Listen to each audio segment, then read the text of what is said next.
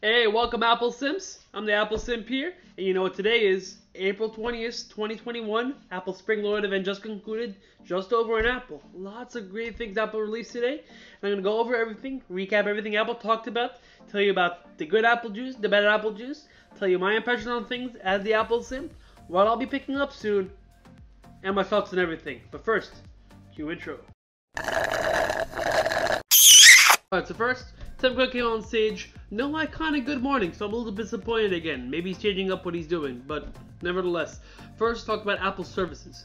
Talked first about the Apple Card. Things that we heard leaks about over the last couple weeks, they came out to be true. So Apple Card is expanding to allowing family members on family sharing to use each other's Apple Cards. Spouses to have combined credit accounts. That's most likely going to be features that are going to come out in iOS 14.5 and the update coming out very soon. They call it Apple Card Family.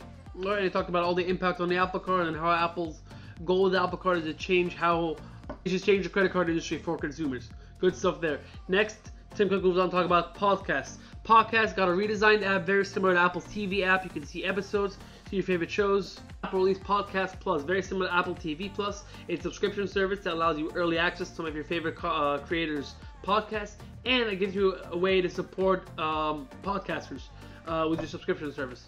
Good stuff there. More than likely going to be also available in 14.5, update coming out very soon. Then Apple talked about the iPhone, which is something we didn't hear any leakers talking about, any iPhone news coming out for this event, besides just some new cases. But we did see a new color of the iPhone 12 and 12 mini in a purple color, very similar to what Apple had in the iPhone 11 last year. Very nice color, nice lavender. It's going to be in stores on April the 30th, and it's going to be available to pre-order this coming up Friday. Then Apple talked about the Find My network, something we all knew Apple was going to talk about this event. Apple introduced a new iPhone accessory called AirTag. All the leaks and rumors we've heard about it all came out to be true. They're very small, they're like a bottle cap. They can't be attached to anything without accessories that third parties or first party accessories from Apple. That's how you connect them to things. They have AR tracking, they work with Apple's U1 chip. They use the Find My network to locate things. Different Apple devices help you locate these things without any privacy concerns. You can personalize them with emojis. But one thing that not many people were expecting and no leaker predicted accurately was the price tag of them. People were expecting, oh, this is an Apple product, they're going to cost well over what the competition does, so you're looking at maybe $79 or $99 a piece. Prolific leaker John Prosser along with Max Weinbach recently told us they were expecting to cost about $39. That sounded more realistic. But Apple surprised us all today with pricing each AirTag at only $29. You actually get a 4-pack for $99. It's really good pricing, not unlike Apple, but that's some good Apple juice right there. We're happy about that. So yeah, very straightforward, very similar to the tile trackers. They're going to be available in the second half of May. $29 a piece, lots of third-party accessories, $99 for a pack of 4. Good stuff there. Alright, then Tim Cook moved to talk about Apple TV Plus, talk about all their great shows. They do have some good content. They give a sneak peek at Ted Lasso's Season 2. Now my favorite show. Not the best Apple out there, but you know, it's pretty popular. Then Apple talked about the Apple TV 4K. Now we've been hearing rumors about a new Apple TV in the works for over a year now. We weren't expecting it at this event, but we did get a pretty big upgrade to it. It's still called the Apple TV 4K, so it doesn't support 5K or 6K or any other higher resolutions. It does now support an Apple A12 processor, making it much faster than the A10 in the current Apple TV. And that new A12 processor will have a lot of implications on how we use our Apple TVs. Switching between apps will be faster, buffering times will be lower, graphics will be better. So lots of great things with that addition of the A12 processor. On top of the A12 processor, Apple did add support for Wi-Fi 6 onto the Apple TV. So once again, it will equal faster Wi-Fi speeds and will make going through your content much faster. So all great stuff there. And also, the Apple TV does now support high dynamic range at high frame rates. Currently, the current Apple TV is only locked to 60 Hz HDR, but now it goes all the way up to 120 Hz. And Apple did mention there will be an upgrade for AirPlay to soon support HDR at high frame rates as well. And by far the biggest upgrade to the Apple TV is the biggest complaint of the Apple TV. It's remote. I've had it for years, and I've never been a fan of it. It's always been too small, too minimalistic, could do a lot more, got lost very easily, very fragile. I was not a fan of it. But now the newer Apple TV does come with a full aluminum unibody remote with a more accurate touchpad, because the old touchpad was very inaccurate. It does have a spinning scroll wheel similar to the older iPods, which looked good back in the day. And Apple says this is going to be used for your scroll going back and forth in your video streams. It's going to make that a lot easier. It does now have a side-mounted Siri button, just like on the iPhones. It does seem to have a lot more heft to it, which is something really good that will make it not as easy to lose as before. And on top of the remote, there is a power button for controlling the power of your TV. So Apple's trying to pitch this as the one remote to rule them all. It does TV controls, does your Apple TV remotes, it does home controls because it has Siri in it, and of course the Apple TV is still a home hub, so all great stuff there. So overall, fantastic upgrade to the Apple TV. We're seeing a lot of good stuff from it, and I, for one, am very excited to be picking one of these up. It will be replacing my current Apple TV 4K, and the Applesimp give this a good apple. This is some of the best apple juice. Great apple juice there. And next, Apple moved on to talk about something we've all been very excited for. We've been hoping for, wishing for, and hearing about for over a year now. Brand new iMacs. And I, for one, have some reservations about this. So I'm going to put the design up on the display now. And design looks fantastic. It looks like what a lot of people described it as an iPad Pro on a stand that looks very similar to the Pro Display XDR's stand. So design isn't bad from that angle. However, from the front, it looks a little bit off. As we all know, the older iMacs look like this. Black, thick bezels around the glass part, and towards the bottom with the aluminum bar at the bottom, it had an Apple logo on it. Now, no more Apple logo, but still a very thick aluminum bar across the bottom of the iMac, matching the colors. And now it does come in 7 different colors, as you see right here. But then the bezels, they get significantly thinner. That's why they're able to bump up the size from 21.5 inches to 24 inches. But they're white. Apple hasn't had a device with white bezels in a long time, other than like their iPod Touch and the entry-level 8th generation iPad. Other than that, they haven't had many white bezel products. I'm not sure why Apple chose white bezels for this. Nevertheless, the iMac is fantastic. It does have it does run an M1 processor. It does have Thunderbolt ports. Overall, they said it is about 50% smaller in volume, only 11.5mm thin. Very impressive. Resolution of the display is 4.5K, so not 4K, not 5K, 4.5K, which was interesting. Never heard that before. 11.3 million pixels. And then one of the things that people have always complained about iMacs is the FaceTime cameras. Now it's about the 1080p HD camera, so really good quality, big improvement over the previous generation FaceTime cameras in the Macs. Microphones. A 3 studio microphone array, which is going to be very good at capturing audio, and has beamforming as well, so it won't pick up much background noise. For the speakers, a 6-speaker system. Not a 4-speaker system like the iPad Pro, but a 6-speaker system. It does support also Dolby Atmos and spatial audio, something we've only seen on the AirPods thus far. So it's a fantastic speaker system, and also 2 noise-canceling subwoofers. So audio on this thing is going to be fantastic. Excellent microphones, fantastic video from the camera, great speakers, no doubt about that. Excellent stuff. 85% faster CPU over the previous base model 21.5-inch iMac, but no surprise there. I mean, really, who's surprised about that? We've seen the M1, it's a monster of a processor. 2 times faster GPU than the highest end 21.5-inch iMac with discrete graphics. The new iMac can support up to 5 4K streams at the same time, or 1 8K stream. That's going to open up a lot of doors. Really professional machine. Starts at $12.99. Can be available second half of May. And before I move on to the next thing, I do want to mention that Apple didn't mention anything about 2 sizes for this iMac. Now, if you ask me, the Applesimp, I'll tell you that I am very certain there will be another iMac variant later on in the year. More than likely, Apple saving that for a new M Apple Silicon processor. That one's going to be more the Pro iMac, much higher specs, maybe even a 32-inch display, other things like that. Apple's still saving that for, well, in my opinion, new Apple Silicon, even more powerful than the M1 processor. But as of right now, there's only one size of the iMac, 24 inches, the 7 colors I showed you starting at $12.99. Different configurations, of course, but that's the only size of it. And Apple does say they will continue to sell the 27-inch previous generation Mac alongside the new 24-inch Mac. So really interesting moves with the Macs there. Up until last night, we weren't 100% sure we're going to see it today. Some reports are saying no Macs at this event at all. But very glad that we saw it. Great stuff. Like I said, Side profile excellent, front design of it not too happy about it. Colors are excellent. Pricing seems pretty fair. Huge spec bumps. It's overall a great machine. I won't be picking one of these up just because my main workstation is a Mac Mini connected to a TV, and I have no need for an all-in-one desktop like the iMac. But excellent machine. I do recommend it to a lot of people though. Alongside the new iMac, Apple did also update all the accessories for the iMac. So the Apple Magic Mouse, no hardware changes from what we saw, but color options matching the iMac colors. Same thing for the Magic Trackpad, and also the Magic Trackpad did get a angle change to match the new keyboard. And speaking of the keyboards, the Magic Keyboard was also upgraded 3 different models. One standard model like you got with the iMacs before, but now with new buttons, one for Do Not Disturb and one for dictation. Another one with Touch ID, which is definitely going to be pretty pricey, but you can finally get Touch ID for the iMacs via the Magic Keyboard, and a third one without Touch ID, but with a number pad.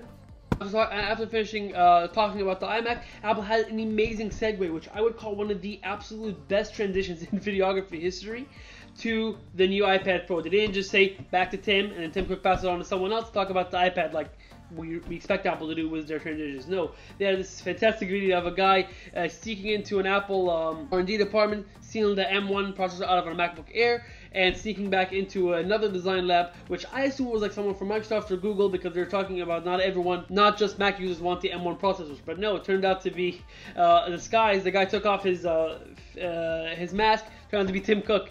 He put that M1 processor in iPad Pro, and that's how they transitioned into talking about the new iPad Pros. Like I said before, one of the best transitions and segues in videography history. A very creative and absolutely great apple juice right there. Fantastic. Applesimp definitely approved of that. 2 thumbs up. The new iPad Pro, no surprise, does support the M1 processor. So now, in a 6mm thin iPad, you'll get the same processing power as a giant 24-inch iMac. That is incredible. The M1 processor is really opening new doors for CPU performance and GPU performance. It's incredible stuff. New iPad Pro comes as the same size as 11 inches and 12.9. It supports the M1 processor, up to 2 terabyte storage option. It was all as before. You have a 128, 256, 512, 1 terabyte option, and now also with the high end you have a 2 terabyte option. They do support now 5G connectivity. Great stuff there. And in the US, support millimeter wave. We've heard that Apple in the 2021 iPhones, they will bring millimeter wave to more countries. But as of right now, millimeter wave on the iPad is going to be limited to only the US. But other countries, you will get 5G support for sub-6. So good stuff there. 16GB of RAM option. Now I went to the Apple Store app, looked at the configurations. There's no option to configure the RAM, but what I'm guessing is that it's going to have 6, maybe possibly upgraded to 8GB of RAM on all storage options, except for the 1 and 2 terabyte options. Those will come standard with 16GB of RAM, because when you have all that kind of storage, you have higher needs, and to manage all that storage, you're going to need a lot more RAM than just 6 or 8GB. So more than likely, 16GB of RAM is only going to be available on the 1 and 2 terabyte option. All the other ones will have built-in 6, possibly upgraded to 8 GB of RAM. The port on the iPad is still USB-C. We didn't get an extra port like I was hoping for, but nevertheless, it does still have 1 USB-C port, but now it supports Thunderbolt and USB 4. So incredible speed. It's going to really increase the bandwidth of things you can transmit, the kind of content you can transmit through that port. Great stuff there. And it's definitely going to open up doors for a lot more content and a lot more to be done on the iPad Pros. The new display is, of course, as we were expecting, a mini LED display. Now, only on the 12.9 inch, not the 11 inch. And I feel like Apple didn't want to do that, but they had to because of the yield rates. Mini LED is right now a very expensive technology, very hard to make, and the 12.9 inch iPad Pro doesn't sell the same volumes as the 11 inch. So I guess Apple made the executive decision to only leave that for the larger iPad. So only a higher one has a mini LED display. The smaller 11-inch iPad Pro display wasn't talked about at all. We do know it's still a liquid LCD display. But the higher, the 12.9-inch iPad Pro with mini LED does now support XDR, 1,000 nits of sustained brightness, 1,600 nits of peak brightness. Same spec we're seeing on the Pro Display XDR. That's amazing stuff. I can't believe on an iPad you'll be getting such a bright display like that. The previous iPad the previous iPad only had 79 LEDs in the display. The new one has over 10,000 LEDs in a 12.9-inch display. So lots more LEDs, more LCDs, 2,500 local dimming zones, 1 to 1 million contrast ratio, ultra wide 1 to 1 million contrast ratio. Incredible stuff. This is stuff we never saw. We expect this from reference monitors. Never would I have expected to get this kind of a display on an iPad. Along with the display, it is very similar thinness to before, 6.4 millimeters, 1.5 pounds, very thin and light. And now the front-facing camera has been updated to a 12 megapixel ultra-wide front camera that supports center stage, what Apple calls center stage. From the demonstration, it's very similar to the Facebook portal, how you can be on a FaceTime call, and when you're moving around, the ultra-wide camera follows you, keeps you in the center of the frame. So that's going to be really good for, for video conferencing, Zoom calls, family calls. Of course, Apple made a video showing tons of developers talking about the new iPad Pros, how incredible it is and how it opens up more doors for them. Apple did make mention in that video. Apple did make mentions to Final Cut Pro. Oh, I don't know if that's going to be just the iPad version, the little bit watered down version that they talked about a year ago, or they're going to be a full-fledged one like we've been seeing. Because now the iPad with an M1 processor can support that, and with all the RAM that now it supports, it does support that. So it'll be really interesting to see if Apple can bring a full version of Photoshop and things like Xcode and Final Cut and those professional apps to the iPad now with all the new processing power it has.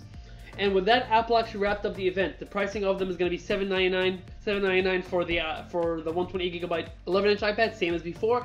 The 12.9-inch got a price bump. It went from starting at $999 to $1099.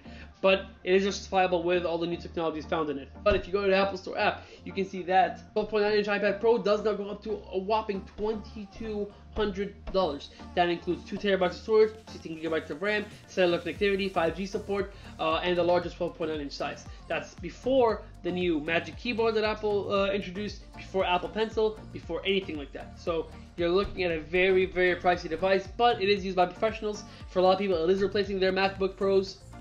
And it's an excellent machine on the go. It's very powerful, and now it's almost as powerful as the M1 MacBook Air and Pro, and much faster than most of the Windows machines you can buy out there for around the same price point. So, very incredible stuff. My take on it, very solid event. Very concise, very to the point. Almost exactly at an hour in time. Lots of great stuff. The leakers were pretty accurate about everything we saw. We knew there was going to be a 12.9-inch iPad and an 11-inch, only 12.9 getting mini LED. We knew about the pretty much everything that was told us about it. The AirTag was completely accurate. Shout out to John Prosser for showing us these back in September. Accurate renderings of them. The iMac was pretty much everything we expected. The color options that John Prosser showed us. Redesigned M1 processor, amazing machine. And just a few weeks ago, we did hear there was not going to be a 27-inch iMac released at this event. Apple's going to probably save that for later in the year to introduce a new version of the M processors of Apple Silicon, and having a much more professional iMac with higher end specs. Apple TV, exactly what we saw. We weren't expecting it at this event, but we got it. But all the leaks and rumors about it were absolutely correct.